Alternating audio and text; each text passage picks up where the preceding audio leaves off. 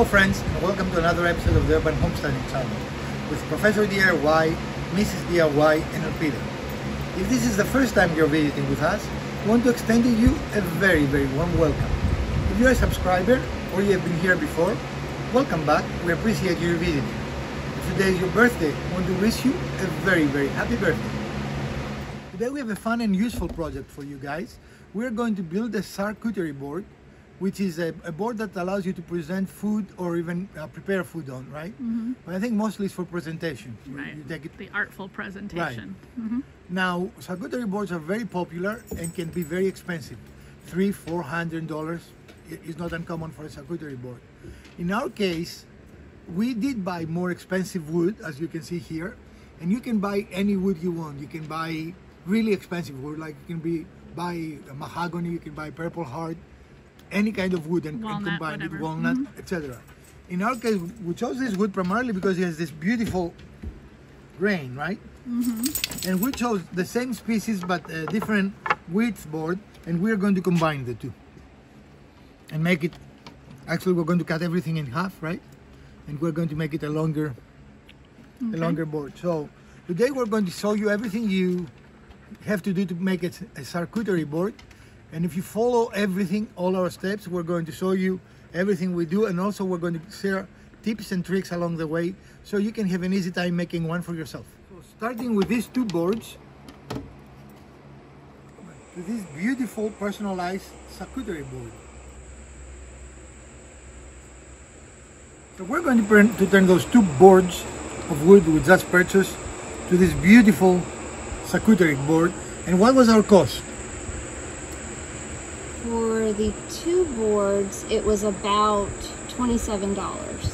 Right, and that might seem like a lot, but these things sell for a lot of money, right? Especially personalized. And again, you might not be able to personalize it, but even non-personalized, they cost quite a lot of money, right? And we did choose a higher grade of wood. We went with a poplar that was a very nice hardwood. And we did not use all the wood we bought by any chance. So really, we didn't spend $27. We spent $27 for the wood, but probably we could have made two charcuterie boards out of it, right? So it's talking about $15, I think, per board if you make more than one. So stick around. We're going to show you, as always, every step of the way, and we're going to talk about tips and tricks. Here's a trip and tip. A trip and tick. Because this is going to be a finished product all around, front and back, we want our cuts to be very clean, right? With as little damage to the edge as possible. Using painter's tape, and let me show that we have it all around, right? Will allow us to make nice clean cuts. Okay, and why is that? Because without the tape, as the blade moves in, as you have seen in the past, makes a little splintering and so tear out. Fuzzy tear out. This prevents, I wouldn't say prevents, reduces it by 90%. Minimizes the amount of tear out we get. It is a really good process. So it kind of stabilizes the wood fibers so that they stay in place. Okay. All right. So let's go and cut this. Let's make our first cut.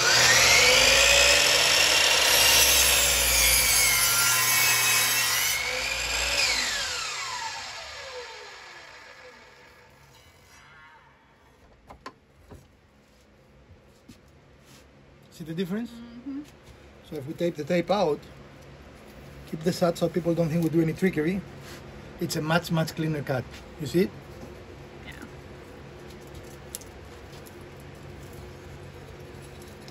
And you can see it did a little bit on the back, but it's still much nicer. But comparatively it is. Yeah.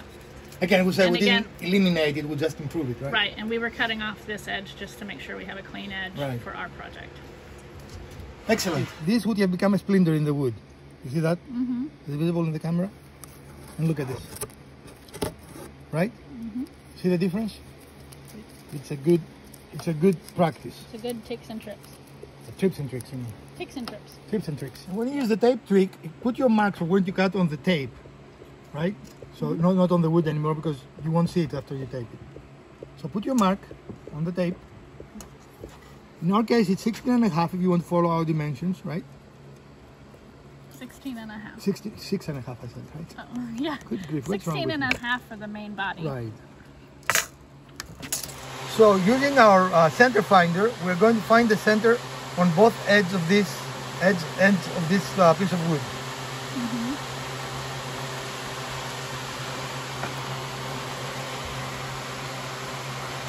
And we are going to do the same on both ends of the wood.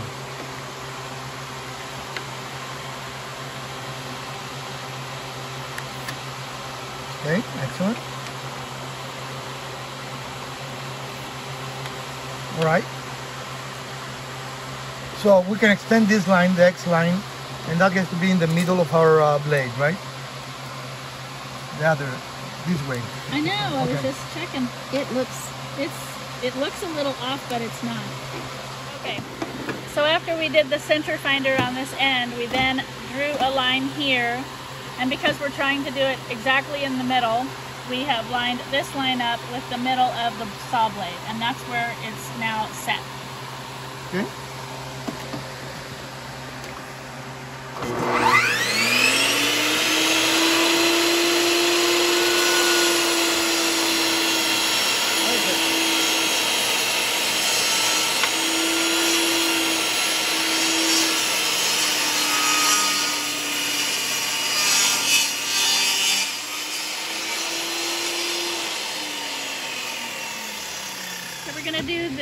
We're gonna do the same process on this larger, wider piece. We're gonna do a middle finder on one end, and we're gonna draw that line that up with our saw, and cut down the middle. And then we're gonna have another wider piece that's gonna stay this width in the middle, and then all the other pieces are gonna be lined up just to give some visual. Here's our first dry fit, and as you can see, here is where you play with the orientation and the grain and see how you want it. Not as critical in this piece because in essence both sides have to be finished, both sides have to look good, right? So after we decide what we want, we are going to make a handle on this, that's the extra piece here, right? We're going to make a handle, and then we're going to start the gluing process. So we're using one of our pizza peels that we like the shape of the handle to give us some general direction, because none of us is very comfortable in our ability to do this freehand, right? So you can use something you have, or conversely, you can print something from the internet, right? A sketch or something, and apply it. So this is our approach, and we're going to manufacture a shape we like, and we'll go from there. While having a bandsaw is a nice tool to have right now, it is absolutely not necessary. A jigsaw can achieve the same work. This is a fairly straightforward curve that we're cutting, so do not be discouraged that we're using a bandsaw. We simply have it, and therefore we use it. But a jigsaw, even a hand coping saw, can achieve the same result with very little effort. Or even a straight cut, and then eating a straight cut between the 2 points, and then using a lot of sanding and make a nice curve. There are many different ways to make a project, and it does not mean that you should not do a project because you don't have every tool we demonstrate here, or you should not have to go and buy out a tool. Again, we are using the tools we have, but they are by no means required to achieve the same result as we demonstrate here. One of the neat things in the way we're showing you how to do that, if you make the one side, as we saw you can use the offcut piece, and we're going to demonstrate in a moment how to do that, but you can use that offcut piece to mark the other side, so you can have a nice mirror image of your pieces without having to have a perfect drawing. This is a nice little tip for you guys like us that we do not have the very expensive CAD software or the ability to make perfect planning as far as it reproducing the same or the perfect mirror image. Again, do not be discouraged if you don't have every tool that you see in every woodmaker's channel. We always try to find ways to do things with the tools that we have, and we do realize we have more tools than a lot of you guys might have, but still everything is doable, everything is possible. Just be a little bit innovative, try your best, and find ways to get around the tools that you do not have. As we want, you can even glue this piece here, so it will be a perfect copy from the... You can use a little hot glue and glue it there. And that's a tip. If you want to do that, we can. Or you can just put it there and line it up and trace it depending on what your comfort level is. What you prefer. Yep. Want to just line it? Here's the first piece that was cut out. We flipped it over. used it as the template, so then we have a mirror image, did a trace around, and now we will cut that out using the bandsaw. We won't make you sit through that again, but it's the same process.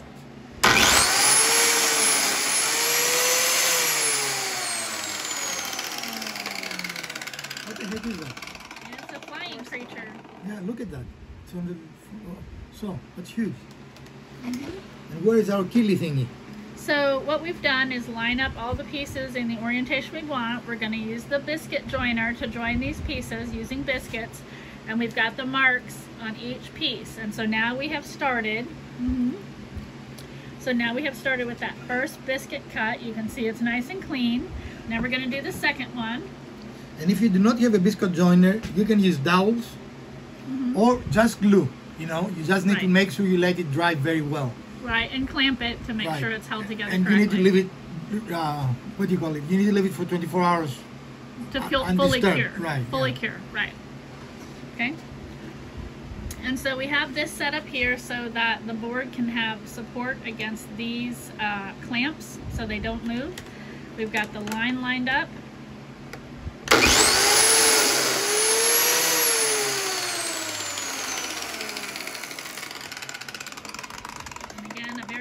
Clean biscuit cut, and now we'll go to the next boards in line. We'll repeat that a million times. So we are doing a test on the offcut of how this is going to look on this wood, and not sponsored. We purchased this with our own monies. Actually, I think we haven't bought this brand before.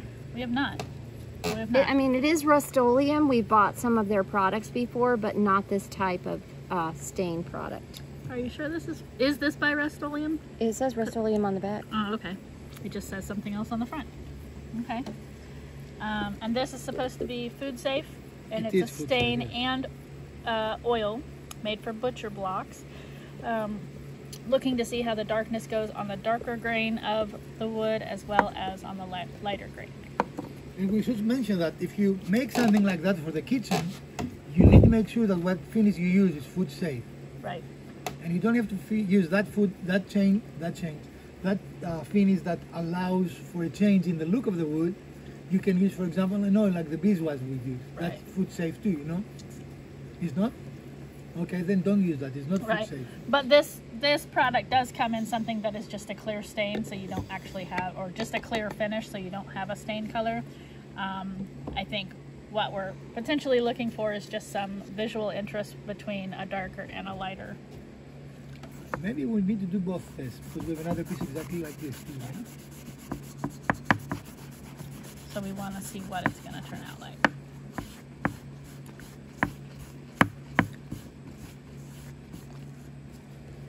Want to do the other side? Yeah. Just to see what it's like.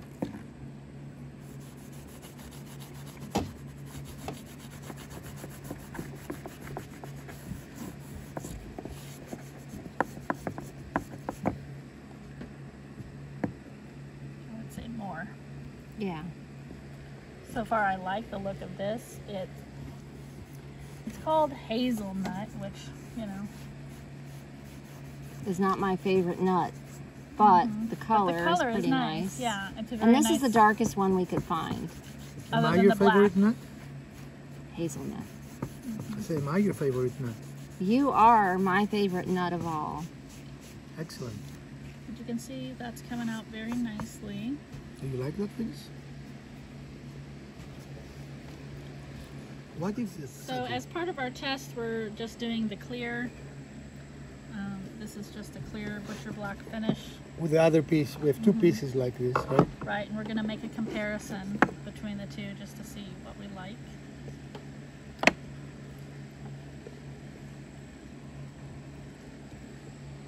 And again, you want to make sure that things are stirred up very well before you get started. Particularly when you're working with the type that have the pigments in it, because they do tend to settle down at the bottom. And we have no idea how long this has stayed in. Right, how long did it sit in the big box store? Yeah. And because we've never used this product, we don't really know what to expect from both of them. So. Right. So that accentuates the grain, but without changing the color, really, right? Right. Can we do the other side too or not? And so this side has some of that darker grain in it. Mm-hmm. You want to hold the two up together, just so that we can... And these, remember, are from the same piece, the same board, right? Right. Yeah, all right. I think I like this Okay. better than the stain And so one. from this point, it's just a personal preference, and as Mrs. DIY said, she likes the plain. That's just going to accentuate the grain, but without changing the color. Okay. So here is a tip and trick for you when you are closing your containers of stain or poly. Put a cloth over it before you use the hammer to tap it back in. That will prevent the splatter from happening. And splatter does happen. It does. Splatter indeed happens. As you can see by the marks on the cloth, we already did that with the stained one, and so that actually just soaked it all up without it splattering on all over you. Okay, so we are setting up to get ready for the gluing and biscuiting process. One of the things we did was to line up this board here so that it is completely perpendicular at the 90-degree angle, and you can see we used that to make sure we were there. We've got it clamped into place. Our boards we're going to use to line up there to make sure they are straight. And we're also putting down the wax paper to make sure that it doesn't stick to our subboard here.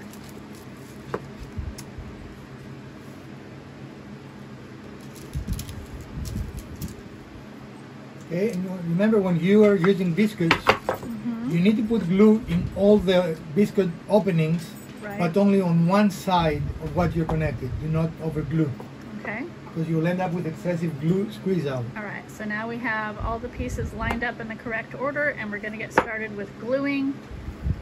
All right, we're just using some Tight Bond wood glue that dries clear. No, just the, yeah.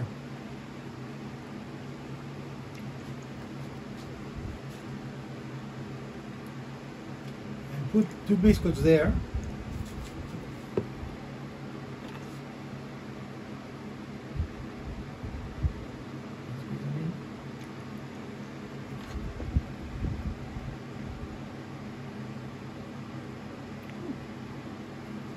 Okay. And if you do that, do not put any more. It's just a lot of glue. Mm-hmm.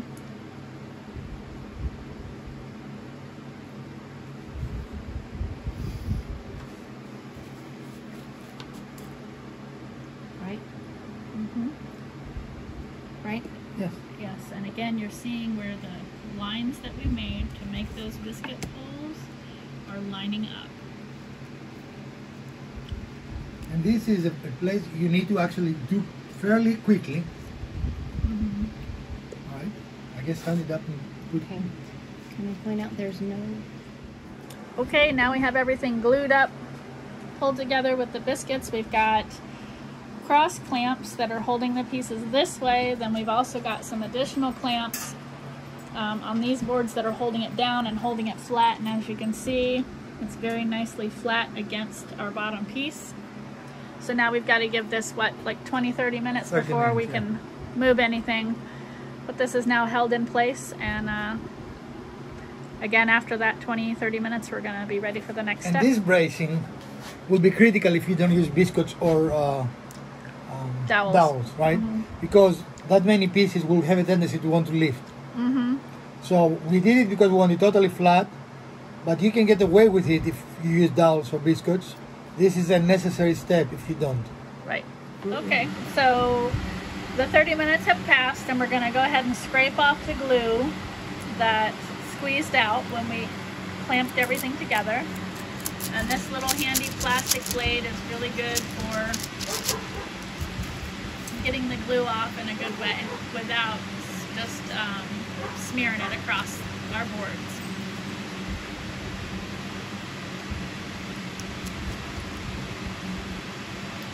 We might need to get us a new plastic blade, I'm thinking.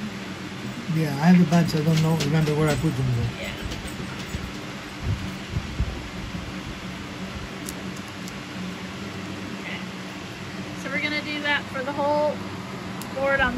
side, then we'll flip it over and do the other side and get ready for our next steps. Yep.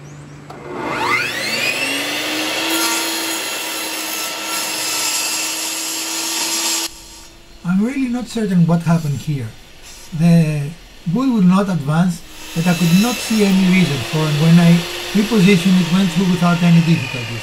When you are not certain, just stop, reposition and continue. Do not make mistakes. This is the reason why consistency is better than accuracy, right? You can spend half a day to try to make them perfect, you never will, or you can take an 1/8 off and be perfect, right? Right.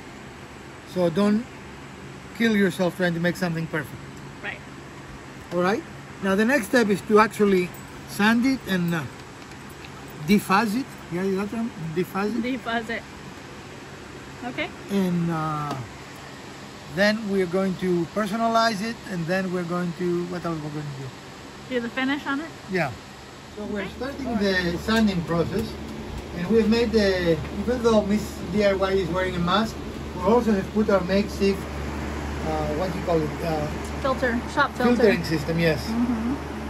This is the Ghetto El Chico. So the airflow goes this way, it's going to go all up into the filter hopefully, and minimize what's blowing around the rest of the shop. And if you're wondering if it works, turn around please. This is the one we just took off. Yep. It works, right? It does work. And that would be all in your lungs if it wasn't there. And you can spend a few $1,000s getting one, or you can go high-tech like we are. Right.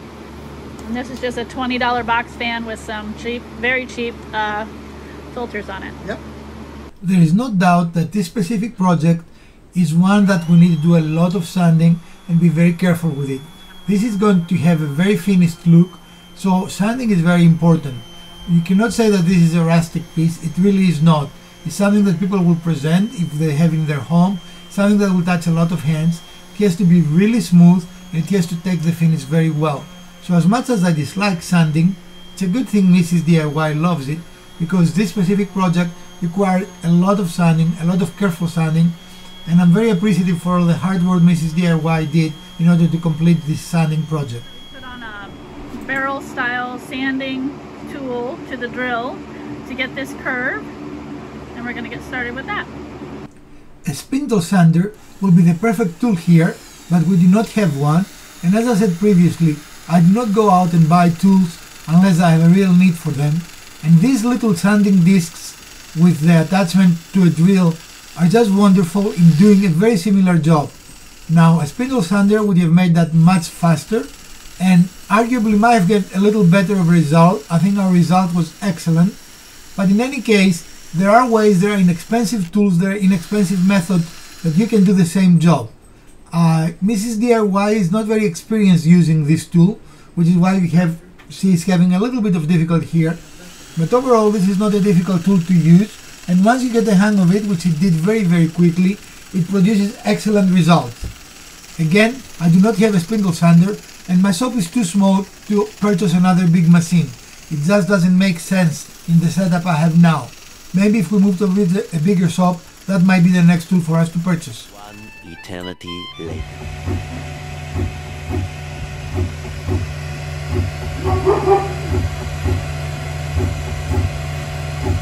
What are we doing, Mrs. DIY? We are engraving this charcuterie board because we're making it as a gift and we want to personalize it. Which, by the way, makes it much more costly if you buy it. Oh, definitely. But since we can, we will. But if you don't have a laser, you could stop it right here, right? You could. If you do engrave it, you need to do it before you finish it. Yep. Most definitely don't try to stain or put any type of finish on it before you are completely finished with the design. The laser will set the finish on fire. Yeah, we don't want fire, especially in the house. You know. I like fire. Well, yes, but not in the office. No. Fire in the office is not good. You're right, not in the office. Alright, so we're going to pause here and let it finish, and then we'll come back to you with the design. Alright, we're coming up on the finished product. It's not quite there yet. It's still working. But just wanted to show you the progress that we have here. We did intentionally choose a darker or a deeper engraving so that it would stand out. I think it looks nice. It doesn't have to be an initial, it can be a symbol or something, right? Sure, it could be a picture, it could be a symbol, to your point, or just a decoration. Yep. Forstner beads are great tools for this specific application, and yes, as we used them before, they make very nice clean holes that they are extremely smooth, and with a little bit of sanding the whole process is going to be just amazing.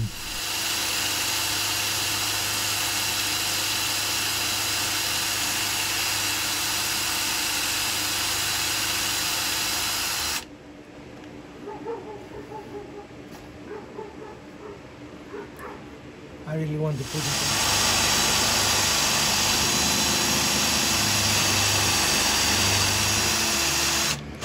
I should have gone through now, right? Or not? Not sure. We are...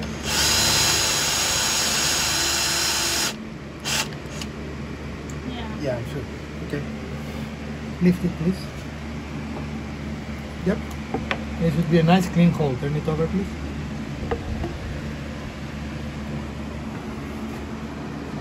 So to ensure that the hole didn't have any tear out, you did tape as well as a supporting block for it to go into. Because again, this is a finished piece of wood and we want it as clean as possible. And here we can take a little knife and cut this off, and it's a very good hole, right? Yep. Okay, excellent. Okay. So to sand this out and clean it up a little bit, you just rolled up with really fine sandpaper. This is by no means necessary. It is a very good finish because we use a Forstner bead, but because we plan to give that as a gift, we wanted to make it as perfect as we possibly can. So again, while not necessary, it is not a bad thing to do. Mrs. DIY wants everything to be perfect for this gift. Again, this is a little higher detail than normal, but A, this is a gift, and B, this is something that we wanted to look as professional as possible, right? Yep. Now the next step, you can either use mineral spirits to clean the board, or you can use a compressor if you have to make sure all the little dust is off, especially if you engrave it. Because if the engravement has a little bit of dust on, it will look smeared. So that will be our next step, and that will be finishing.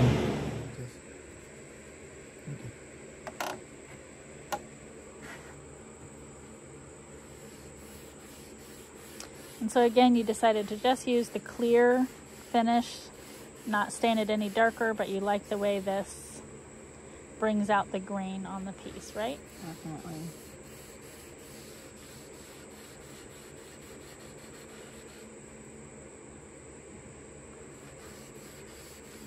Now there are safe, food safe, other food safe finishes is what I want to say, you know.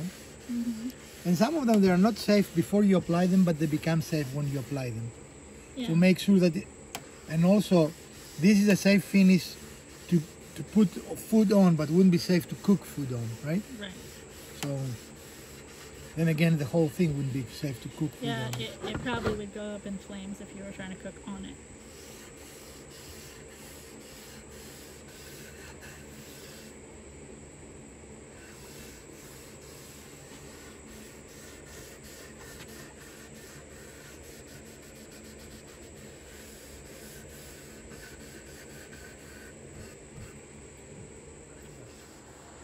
So if you would like to see the difference between the unfinished and unfinished board, here is the back of the board that we have not finished yet, and here is the finished side.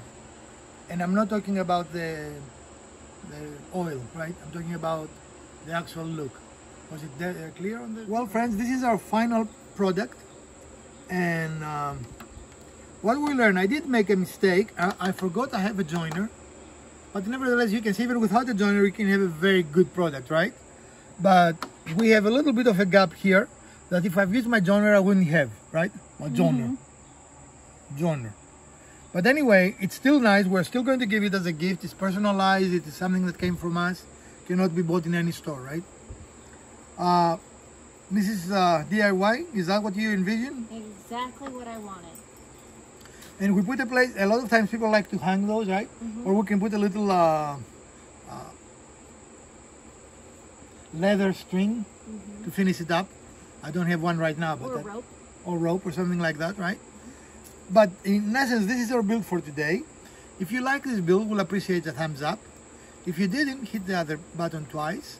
Share, like, subscribe. Let us know what else you might want to watch in future episodes of the Urban Homesteading channel. From Professor DIY, Mrs. DIY and Elpida, stay safe, friends.